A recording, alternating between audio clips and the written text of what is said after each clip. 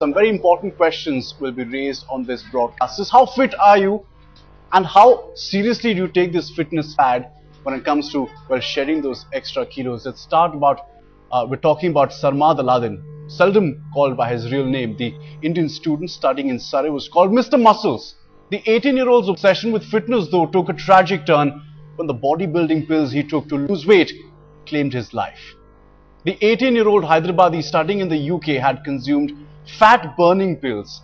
Ironically, just before his death, well, Sarmad Alladin had posted pictures on a social networking website showing off his muscular build. He'd also in fact praised DNP, the lethal bodybuilding pills. Sarmad took these pills to get the perfect body, to lose that excess waste. But just in a few hours after consuming these pills, Alladin collapsed, was rushed to the hospital. Now, the university had also issued a statement just last week warning students about some dangerous bodybuilding as well as weight loss drugs which were in fact being consumed. Now, the University for Creative Arts even circulated an advisory for its students asking them to stay away from the potentially lethal, well, dinitrophonol or dimetrodine tablets. A fitness freak though, Sarmad stayed in university accommodation in Epsom in Surrey. He was studying specialist art and design at the university before these lethal drugs claimed his life.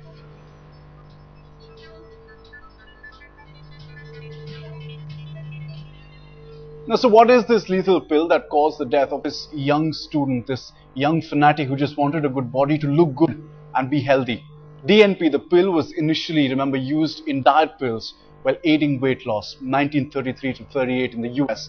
They were discontinued though after a period as the reports which came through suggested that too much of it could be lethal for humans.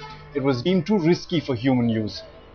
Now, despite its harmful side effects, they continue to be used by athletes even now, bodybuilders, especially before competitions, and the agenda is to lose fat quickly, particularly before what we know as bodybuilding competitions. Now, DNP is mostly sold over the internet under a number of different names. It's marketed mainly to bodybuilders as weight loss aid, as it is thought to dramatically boost metabolism. Now, the Food Standards Agency has also told consumers to take pills containing any level of DNP. It will be hazardous, it is risky, they say. And this also being proved after a second death was linked to the substance. The manufactured drug is yellow in color, it's odorless, was previously used as a herbicide and a fungicide in fact. Now, it was launched as a slimming aid in the US in the 1930s, but then banned in 1938 due to the severe side effects. In fact, another case which came forth, a 26-year-old woman, Selena Warland, dying from a heart attack in 2008 after taking a large amount of DNP that she had bought online. Now, according to a study published last year in the Journal of Medical Toxicity, 62 deaths have been attributed to DNP alone. I want to get some more perspective about, well, what are the impacts of drugs such as these, about fat burning, weight loss drugs, and how, of course, there is an obsession as well with consuming these. Dr. K.K. Agarwal, Padma Shri Awardee and President of the Heart Care Foundation of India, joins us in the studio. Doctor, first up, how prevalent is the use of such drugs and medicines amongst the youth? It seems they are quite popular. Body image has become very important. See, medically, if we see, all the drugs which have been introduced in the last maybe over 2 decades, all of them have been banned. So medically today we don't have a safe drug for obesity. Remember, obesity is a disease. When obesity is a disease, it has to be treated like a disease. It has to be treated by doctors. What happens is when non-doctors take over management of obesity, and then you have a problem. That's the major problem which comes. Now, when we talk about DNP, we talk about dimetrodine, we talk about allopathic drugs, we talk about... Now, DNP is a fat burner. It cooks from inside. That's the phrase used. It cooks the body from inside. And if the dose is more, it can be lethal. So, when somebody teaches us the causes of sudden cardiac death, the first question we ask is, has he taken any anti-obesity pills? Obesity pills are dangerous, should not be used. There are ways of managing weight. You can go with the diet, with the exercise, but no drug is safe as far as obesity pills are concerned. Whether they are, don't think that the herbal drugs are safe. Ephedrine is banned all over the world. 28 deaths have been described with ephedrine. Now the question is that in India, ephedrine is freely used by Ayurvedic doctors. In China, it originated from Chinese herb. Now there is a need that the government should sit with the allopathic and Ayurvedic doctors together. Otherwise, patient get confused. I tell my patient, don't use ephedrine, and an Ayurvedic doctor says, use ephedrine. It is safe. So here comes the conflict. All over the world, it is banned. So my general statement is very clear. Anti-obesity drugs don't use without medical supervision. No, Dr. Agarwal, the fact is that, there are plenty of social sort of implications of such drug uses as well. There is an importance, an added importance these days to body image, to looking good, to having ripped muscles, as, is evident in this case as well. But the problem, like you mentioned, goes beyond, what should be accessed and what should be bought and what should be had or not. Because, something is prescribed by allopathic doctors, another by, herbologists, like you mentioned. But it is perhaps up to the government to step in and draw a fine line. This is banned, this cannot be accessed and should not be made available over the counter at least. See, what I am trying to say is, none of the allopathic drugs, none of these drugs are available today as far as Drug Controller of India is concerned. None of the drug has been approved by Drug Controller of India. Therefore, they always come as smuggled drugs. If you talk about the BNP, it is available with the Turkey company. The company is Biomax, who makes it. Now, therefore, today people get it from China, people get it from Pakistan, people get it from Nepal, where these drugs are available. But Drug Controller of India today, there is no drug approved for use in obesity. In Ayurveda, yes, ephedra is being used, for which I have already raised the issue that we must have a talk with the government agencies to find out whether ephedra can be used by Ayurvedic doctor or not. Is it safe, or safer alternatives are available? But how big a problem is this according to you? Because you must see numerous cases. 37 people today, 37% of the society today is obese who want to reduce their weight. It's a huge problem.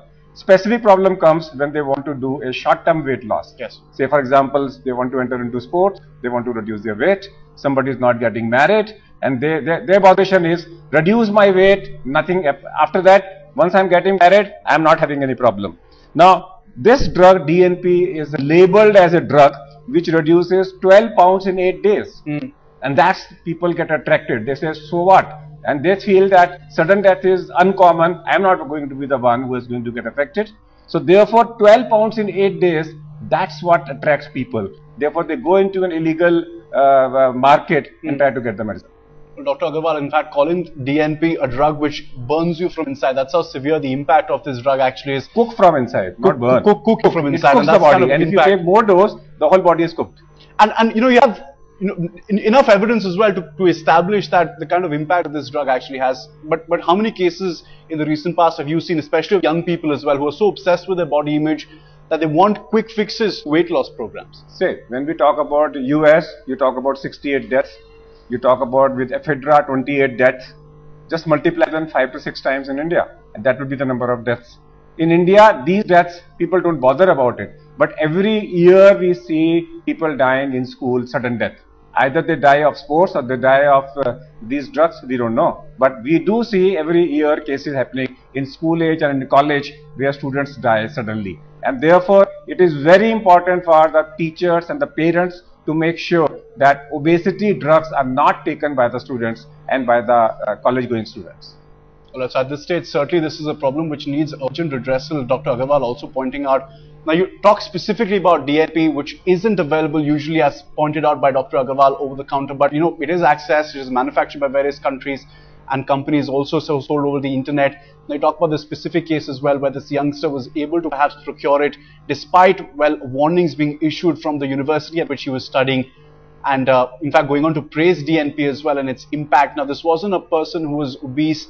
And that is the thing. There is such a high importance associated these days to body image. You have plenty of youngsters hitting the gym, which is fine. But there has to be everything done in a controlled manner.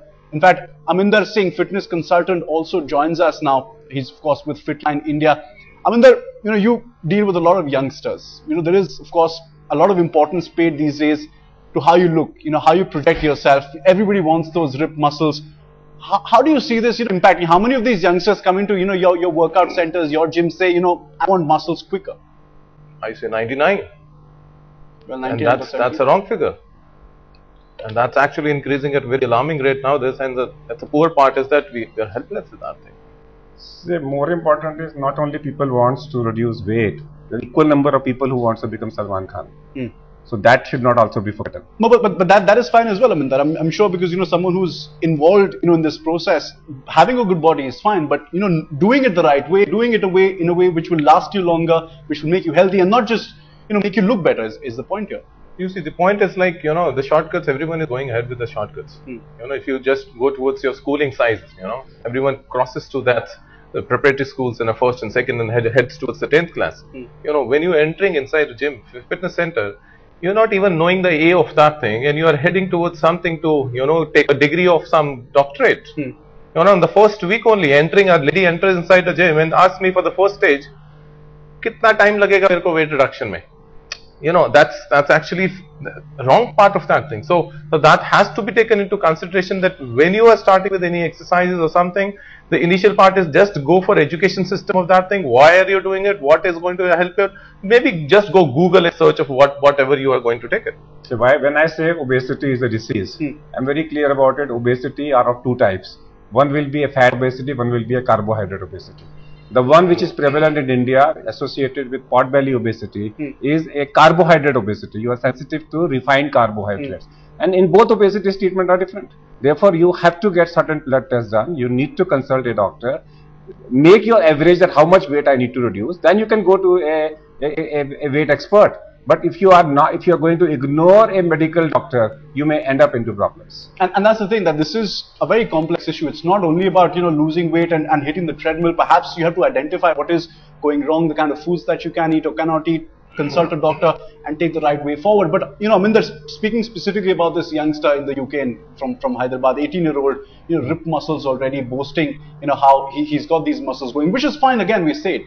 But this is not someone who's fat, this is not someone who's obese, but the pressures which seem so heavy on these youngsters, which you might also interact with, well, to get that bodybuilding muscle, to get the Bollywood looks, if you will, and and get it quicker as well. That is the problem. But how do you identify it? I mean, from 10 years ago, now you've got so many more gyms, you've got so many more, small fitness centers which have opened in XYZ area.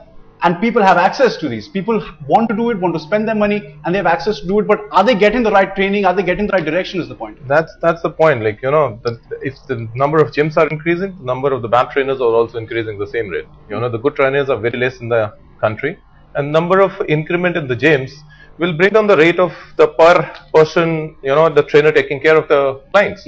And if the ratio is increasing, they have to just listen, because they're helpless with the things. They can't do anything. They go inside the gyms and they have to listen to the trainer what else he's saying. Rather than what I suggest is, when you go inside the gym, just don't blindly enter and just start following a trainer what he's saying it. Just go Google, search for the education system, what actually is to be done. Then go ahead, maybe search for a good trainer, talk to a doctor, talk for anything and get education system. Then only further see towards things, not just straight away jump towards whatever you want to. So when we talk about sports, there are very clear-cut guidelines. One is that whether you are entering into a competitive sport or a non-competitive sport. If you're going for a non-competitive sports, there are very simple, they're not stringent guidelines. You can go for a routine checkup. But when you are going for a competitive sports, you need proper cardiac evaluation to prevent sudden death. And joining a gym, from my point of view, is a competitive sport. Because you are entering into building up your muscles, which you want to carry on for a longer period of time. In this situation, it is always better get your cardiac test evaluated.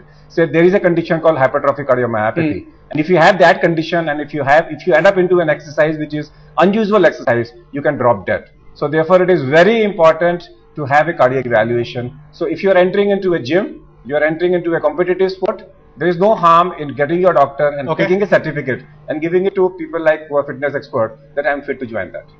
All right, let's also connect with callers who are joining in, watching this broadcast, want to add into their two bit about how they really approach fitness as well. Paritosh joining us from Hubli. Go ahead.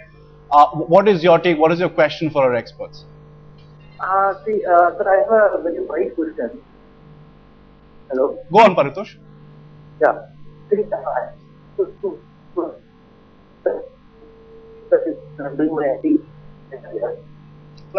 That line isn't quite clear. We'll try and connect with more callers.